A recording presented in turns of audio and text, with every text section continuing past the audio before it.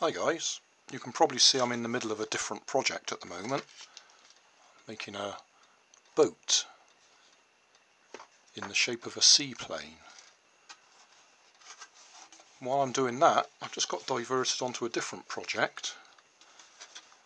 Sahan Methmal wants to know if we can make a boat that's powered by a vibrating motor and just using the vibration to drive it forwards. So I've got one of my tin foil trays here. I've just glued a piece of plastic on the back there, and what I'm wondering is if I put the vibrating motor in here so that it's vibrating up and down, whether that will have enough effect to make that flex like that. It will be doing it very quickly, so we probably won't even be able to see it, but whether that will be enough to push the boat forwards. There's one of those vibrating motors out of the vibrating toothbrushes with the weight on it that is offset, so it spins round and that makes it vibrate. So I'm going to pop that in the back there with a battery and go and put it in some water and see if anything happens. Well, we shouldn't need much water to see if it works, so I haven't put very much water in my bath. So we're floating.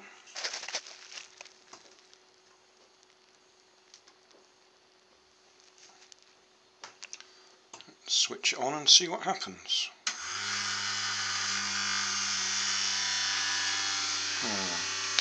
Turning like the boats, or like the bristle bots normally turn.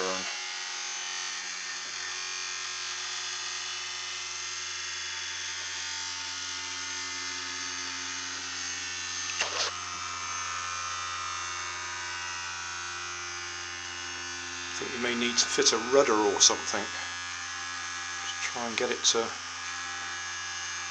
go in a straight line.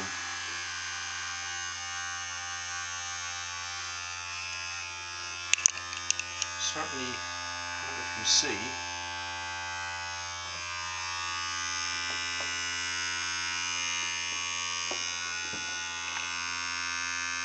that paddle or flap is vibrating up and down quite nicely.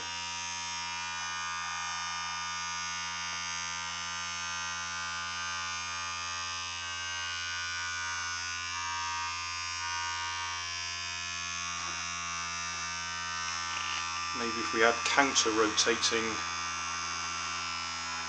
weights it might be better, but then we've got, I can see other problems then if we go counter-rotating.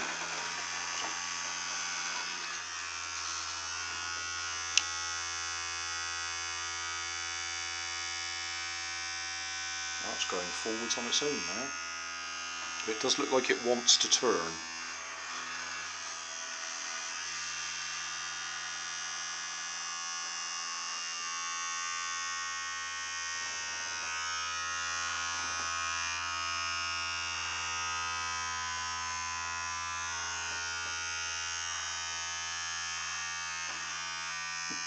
It's decided to start turning the other way now.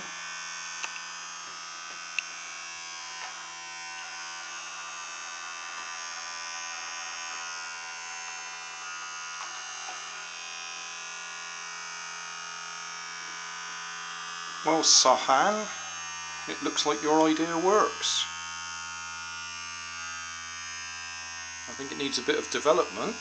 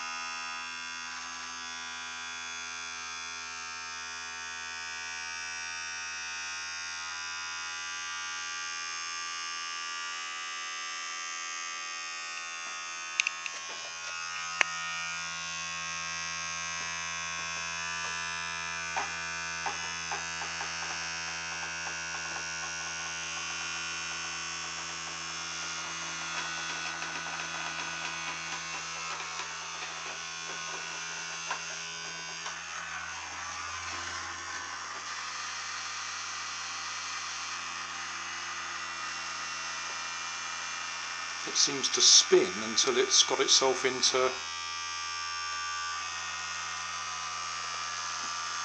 sequence or something.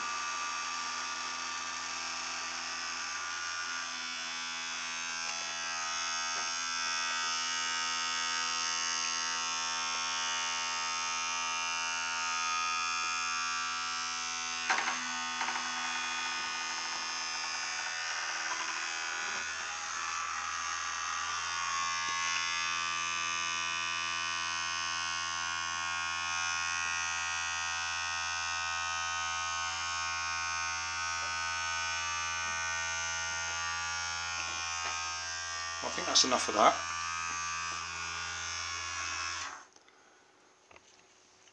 So, yes, Sahan, it looks like it'll work.